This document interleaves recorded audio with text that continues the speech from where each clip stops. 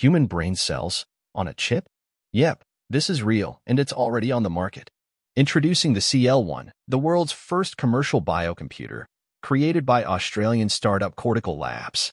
This isn't science fiction. It's live human neurons, reprogrammed from skin or blood, fused with silicon hardware to create a computer that actually learns, adapts, and processes information in real time. Unlike your typical AI models, the CL1 doesn't just run code. It responds to electrical signals like a living brain, firing neurons and adjusting to inputs in milliseconds. Each unit has 800,000 human neurons and stays alive for up to 6 months thanks to its built-in life support system. It only uses about 1,000 watts of power, far more efficient than a traditional data center.